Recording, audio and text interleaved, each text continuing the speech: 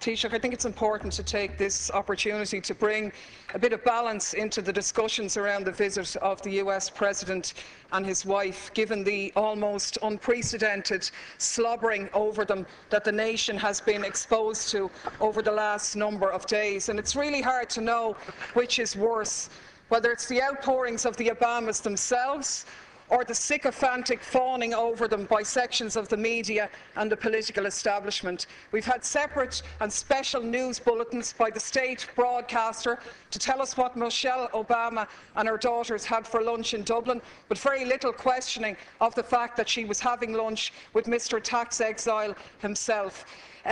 We had very little challenging of the fact that she's glad to be home, a country that she's been in less than a week and that her husband has very tenuous links in.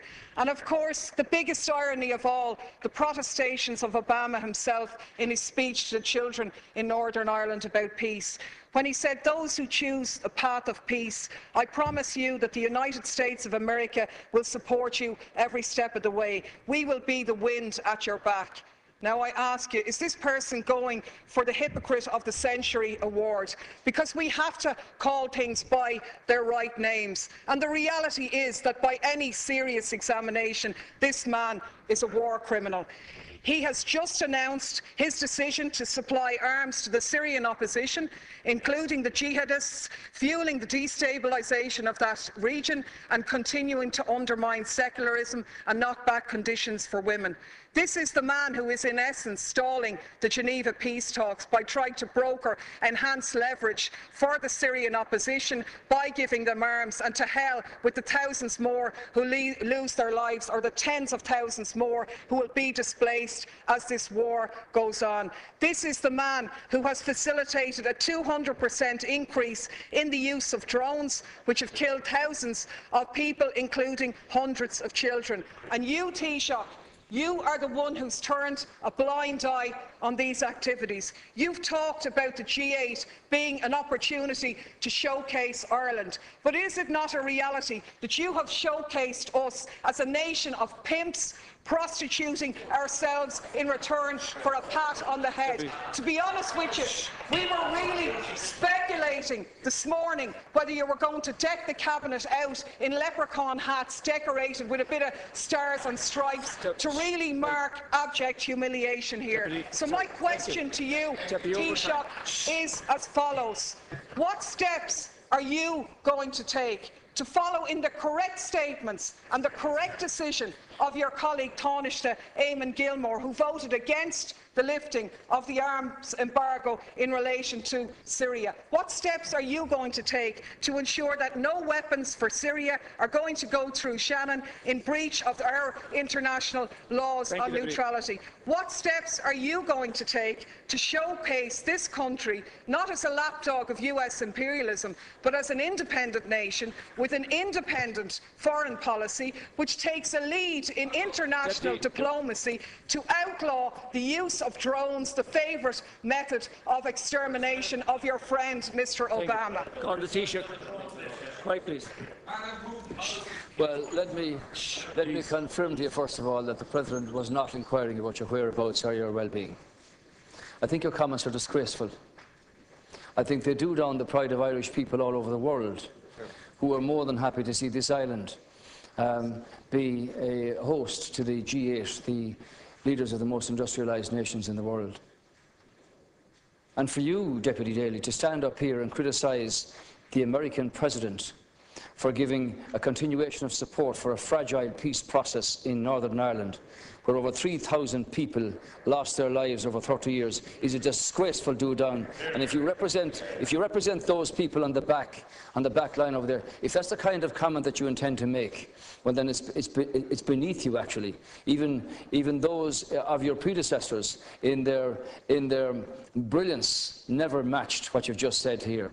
Let me remind you that the communities in Northern Ireland and the politicians from administrations in this House here, of all governments, together with British governments and Northern Ireland politicians and Northern Ireland communities, have put together a very fragile peace. And far be it from you to come in here and criticise somebody who wants to support that process, visibly, personally, and with assistance from the United States, where 35 million Irish Americans, Deputy Daly, want this peace process to continue. And the young lady, the young student who introduced the President in Belfast, put her finger on it very well when she said, the reality is that Northern Ireland has had a past, and the reality is that Northern Ireland has a future. And that future, Deputy Daly, is one where peace in communities and across communities should abound. And it's beneath you to say that the American President should not be a party to keeping that process alive and visible. Insofar as the discussion on Syria is concerned, there was a serious discussion at the G8 summit with the members of the G8 themselves. I'm not sure whether you favour the Russian intervention here or whether you favour what the European Union put forward. While there was division among the countries in Europe about the lifting of the arms embargo, Ireland took a very clear position on this, which was articulated by the Taoiseach, that the embargo should not be lifted. But the conclusion of the G8 summit was that the Geneva peace talks should take place. Nobody wants to see wanton slaughter and the exodus of hundreds of thousands of people from Syria. And far from a warmongering discussion, the situation here is, what can you do to bring about discussions and negotiations that will restore, in the first instance, peace to this situation, and in the second instance, a structure that will allow Syria to continue in the time ahead without the obscenities and the humanitarian crisis that we've witnessed in the last 2 years. Deputy Daly, 1 minute. Please, yeah. 1 minute, Deputy. Thanks, Ceann Comhairle. Of course, I said nothing about the Northern Ireland peace process, a process which everybody supports, but is not one that gives you a licence to do whatever you like anywhere else around the globe. There isn't much peace in Iraq, where 26 people lost their lives yesterday. There isn't much peace in Afghanistan. There isn't much peace in Pakistan. And there certainly isn't much peace in Syria. And the side I'm on in Syria is the one, and what I agree with, is the statement by Oxfam, where Oxfam said sending arms to the Syrian opposition won't create a level playing field. Instead, it further risks fueling an arms free-for-all, where the victims are the civilians of Syria. Our experience tells us that the crisis will only drag on for longer if arms are poured in. And that's in essence what the Americans have done here. I can only take from your non-answer to the question that you were asked is that you're going to take no steps to ensure that those arms will not be sent through Shannon in breach of our neutrality. You said here last week no arms ever came through Shannon. How do you know that, seeing as no investigations take place? The reality is, in 2012, 548 US planes landed in Shannon. How do you know what was on them if you haven't examined them? Your Minister for Transport revealed in a parliamentary question that 239 civilian planes landed in Shannon, where they sought permission because they were carrying munitions of war or dangerous goods on a civilian aircraft. What steps are you going to take to intervene in this situation? And the last point I'll make is that people in this country are very fond of our American brothers and sisters, and I think we stand far more shoulder to shoulder with them by making valid criticisms of their president, who has broken his election promises, rather than just pimping this nation as a tax haven for their corporations. I'm sure the Americans would far prefer if their multinationals paid their taxes at home rather than offshore here, so they could develop their health care, so they wouldn't be wasting money on arms being sent to slaughter people in other countries. Thank you, Deputy. Final reply, Taoiseach. As you're aware, 100,000 American people are employed by Irish-owned firms across 50 states, and something similar here from American invested corporates in this country. The American government, and I don't speak for them obviously, have taken the view in terms of withdrawal of their troops from Afghanistan and from Iraq. There wasn't any intervention in terms of troops in Libya, and there hasn't been any intervention in terms of troops in Syria.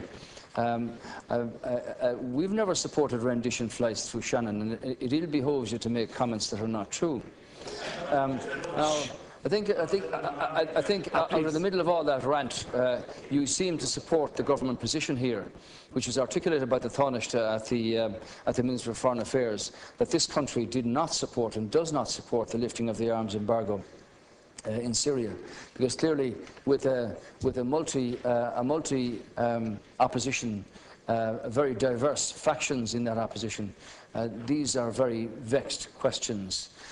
So the decision of the European Council to not agree in terms of the embargo means that that opportunity presents itself. But everybody at the G8, as I understand it, was focused on getting the peace talks in Geneva underway, which might bring about some sense of solution here. Clearly, you haven't condemned the Iranians or the Hezbollah or the Russians for supplying arms to the Assad regime.